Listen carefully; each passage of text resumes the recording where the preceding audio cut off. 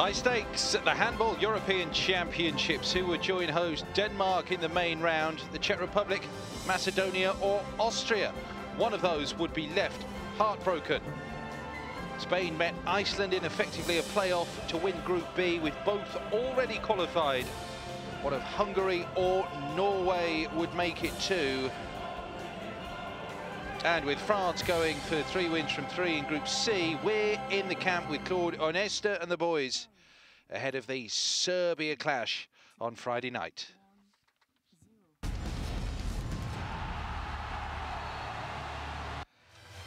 First though, Denmark will take 4 points with them into the main round of the Euro.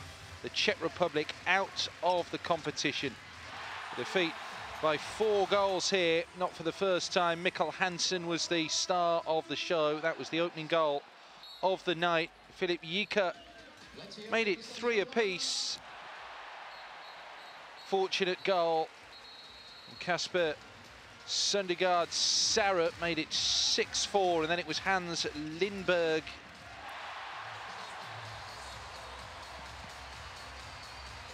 Danes would be porous here, and food for thought for them ahead of the serious business, the main round, which starts on Saturday. And of course the semi-finals thereafter. The Danes, the defending champions. Hans Lindberg was on target for them here, 2016.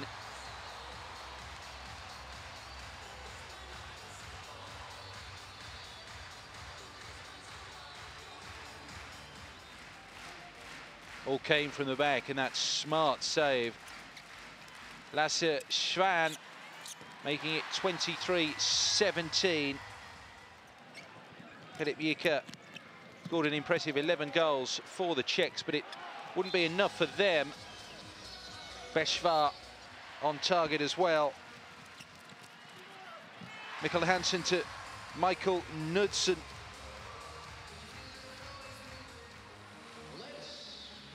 Knudsen again on the end of the counter-attack.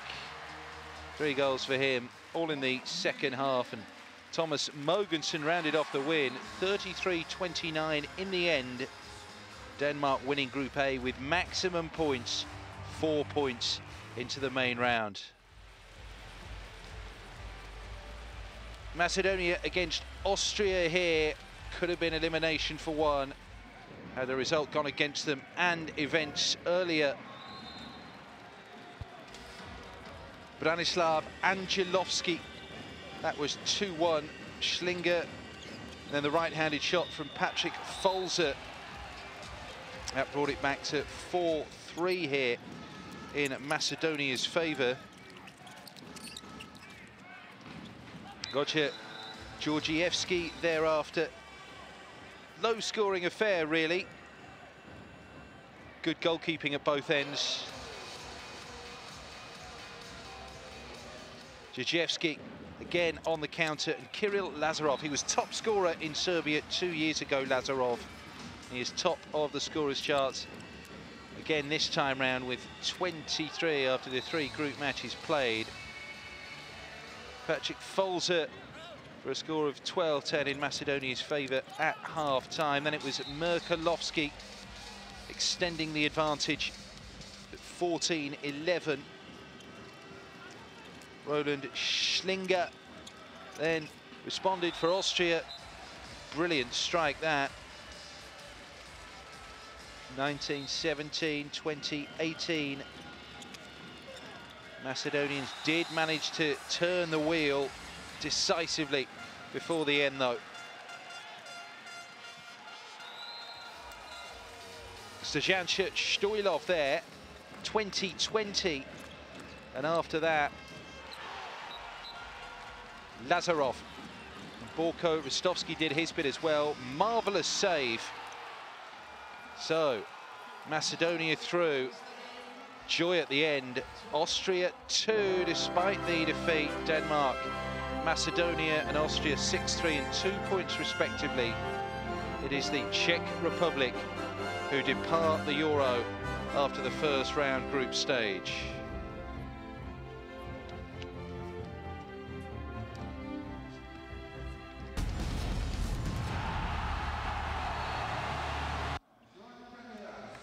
Well, this was effectively a playoff to decide who won Group B, and it would be the world champions Spain. Unsurprisingly, came out on top here in Aalborg.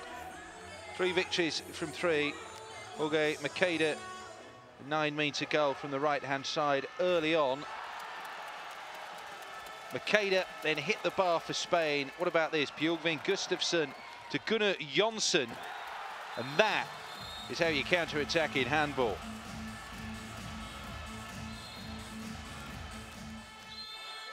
Vitor Thomas, his penalty shot off the crossbar proved that Spain didn't have everything to their liking here.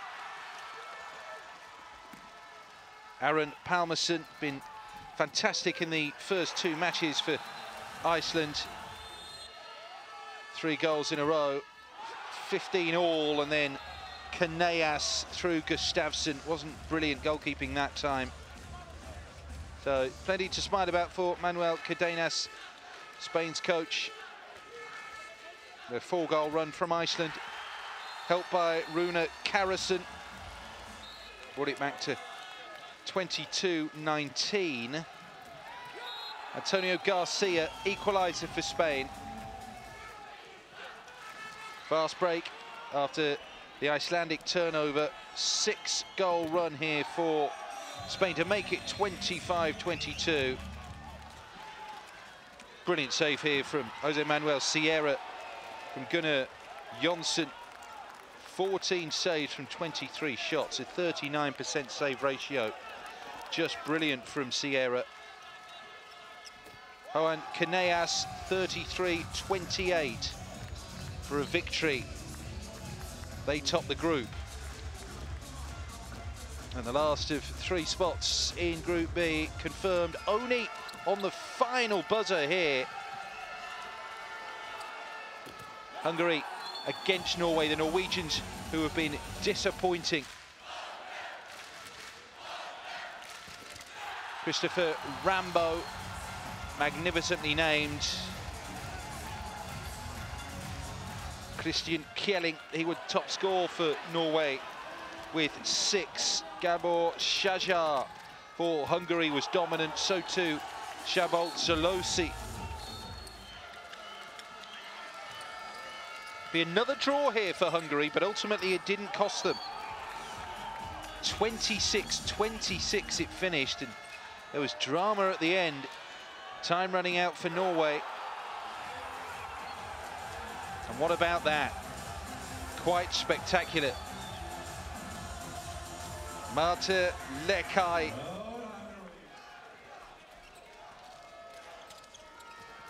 Nip and tuck. Lekai again. Low shot to Magnus Dahl's left. 40 seconds before the final buzzer. The Norway coach Robert Hedin took his final timeout. Havard Tveiten netted for an equaliser. Still 24 seconds to play when Leos Moshai took his timeout to calm down the team.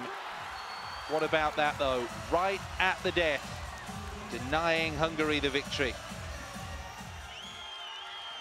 Havard Tveiten.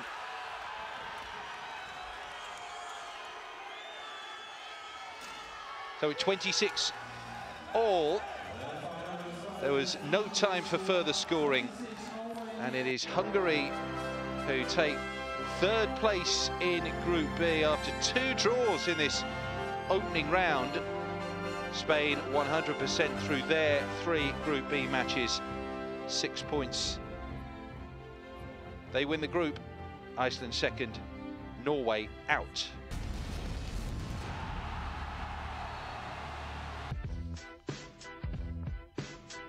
Well, everything's up for grabs still in Group C ahead of the final round of matches.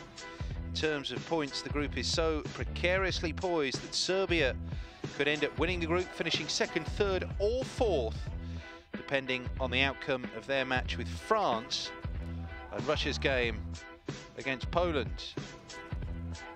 France opened up with a win against Russia, 35-28. We've done what we set out to do, played 2 1-2. That was the plan for the beginning of the European Championship. We're far from the final match, but now we're sure to play in the second round. We're sure to have 2 points for that round. The competition isn't over. Things are a bit easier for us now, but the last game will be important for the next step. Still counting on their legends. Jerome Fernandez, 7 international gold medals, but he was an injury worry coming into this competition. There could be rotation for the Serbia match. I think the team works well. We have enough good players to rotate it. Some could rest up and be good for the next matches. If we have 4 points for the second round, we'll be in a good position for the semi-finals. Serbia suffered a setback in their defeat to Russia. They were dreaming of repeating the same feat at home in Euro 2012. Serbs sensationally managed to reach the final after beating their arch rivals Croatia in the semi. Another early exit here would be deemed a failure. We will try our best to play a better game, because if we play like this, we don't have anything to look for in that game. Serbia won their opener against Poland, but they have to raise their level, no question, against the double Olympic champions, the French. Every segment of game, because they have a really good team, so we must play strong defense. Our goalkeeper need to be 100%, so, and small things that I can say now. Well, Serbia need at least a point to guarantee their qualification unless Russia beat Poland in the preceding match. It's all set up for a final day showdown in Group C. France against Serbia then, and it will be Poland against Russia in Aarhus on Friday night.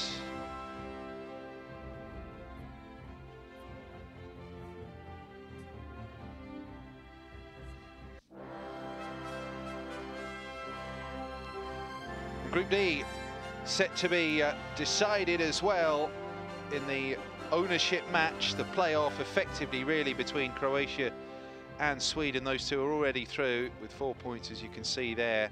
Belarus or Montenegro will go through.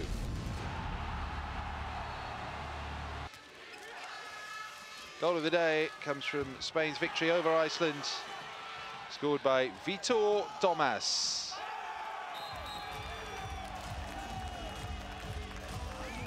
That's all for now. Hope you can join us on day 6 of the Handball Euro. Bye for now.